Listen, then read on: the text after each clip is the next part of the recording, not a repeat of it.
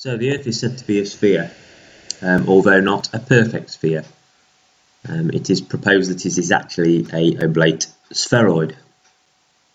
And if you go to Google Images and type in oblate spheroid Earth, on the very first page you'll come up with 4 diagrams or 4 pictures here that all give the same value for the oblateness of the Earth, and that is that the equatorial diameter is 12,756 kilometers and the polar diameter is 12,714 kilometers. So all of these pictures, this one, this one, this one, and this one, they all have the same distances.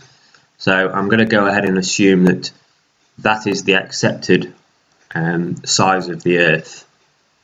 So with that in mind, I decided to draw an exaggerated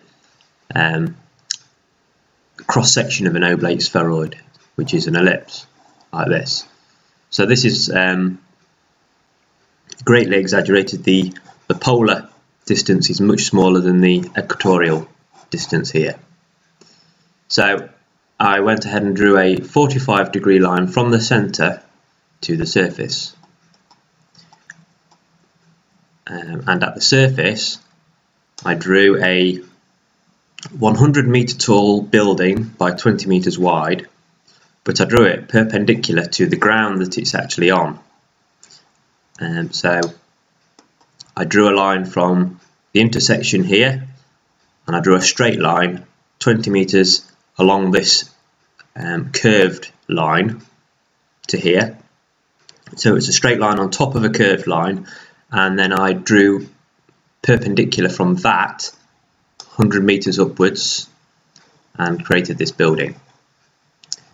I then drew a line from the top of the building, simulating somebody standing on the roof and holding a plumb bob from the top of the building and observing which way the plumb bob would swing to pull itself to the centre of this exaggerated oblate spheroid Earth.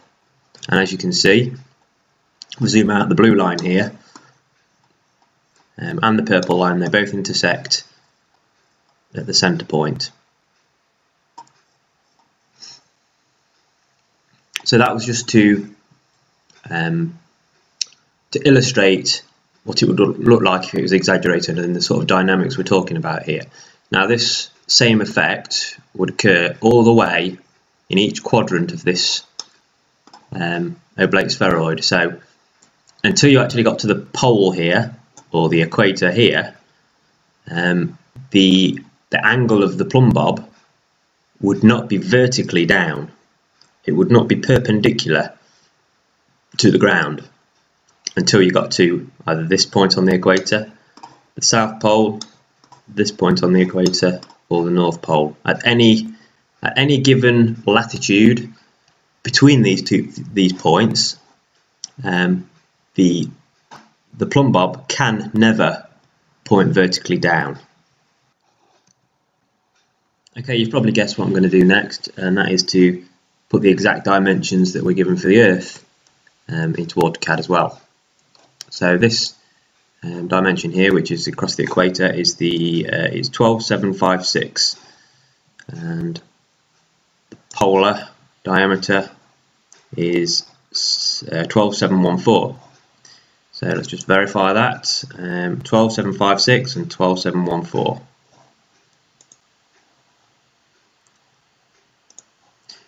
So in AutoCAD it's very, very easy to draw this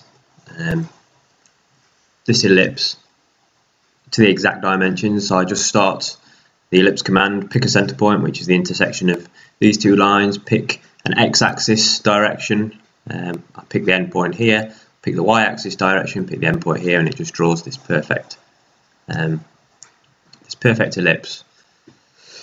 Okay, so I did the same, and I drew a line 45 degrees from the center all the way up to the surface. Zoom in. Okay, and I did the same thing. I drew a line from this point here along the curve at 20 meters, so another straight line on top of a curved line.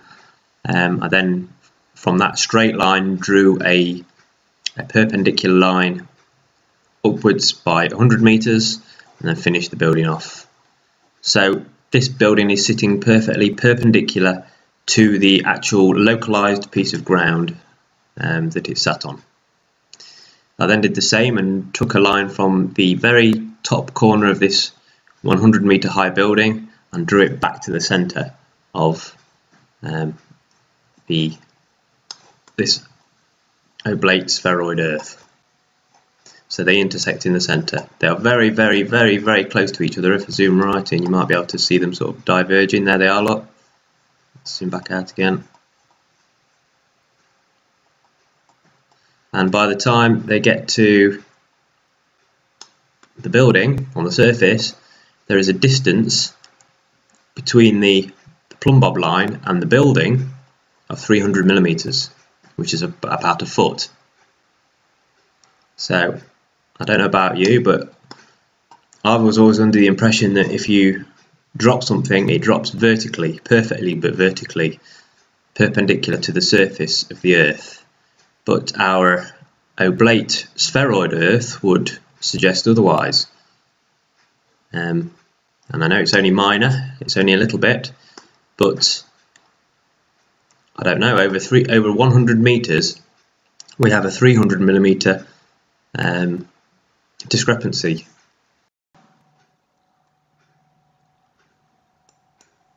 So the effect this has is that anywhere in the northern hemisphere, a plumb bob would be drawn to the north to try and align itself with the centre of the earth.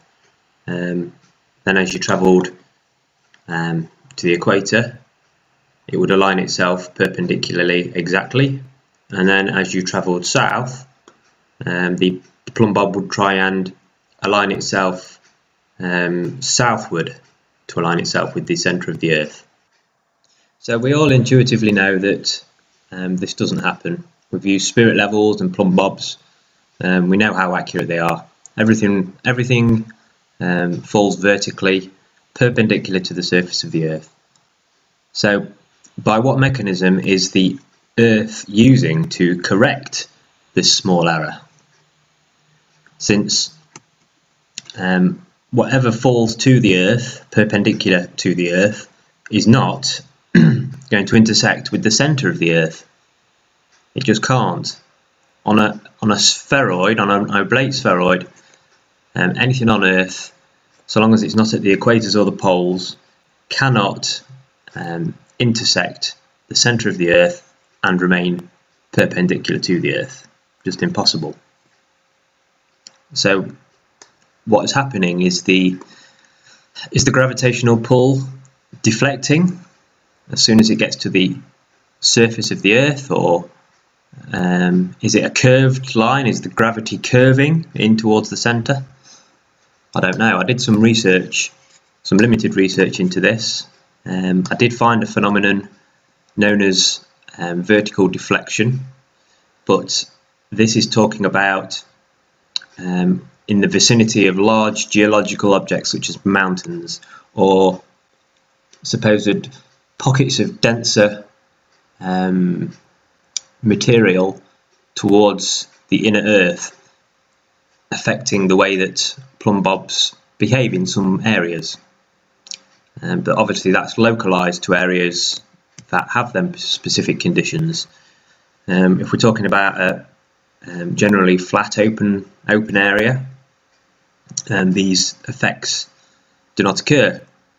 So by what means is the earth using to find its center point? So from here on in, it all goes a bit pear-shaped, quite literally, because we are told that the earth is not an oblate spheroid after all. It is actually slightly pear-shaped.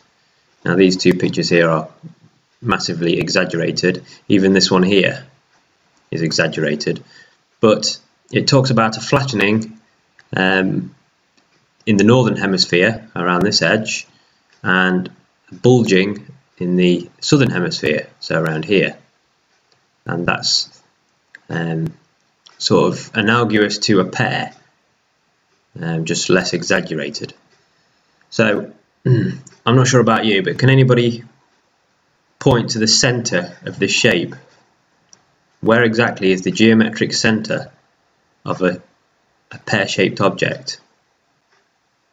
Well, the answer is there isn't one. There isn't a geometric center. It could be anywhere. It's the center of this point could be or will be the different to the center at this point.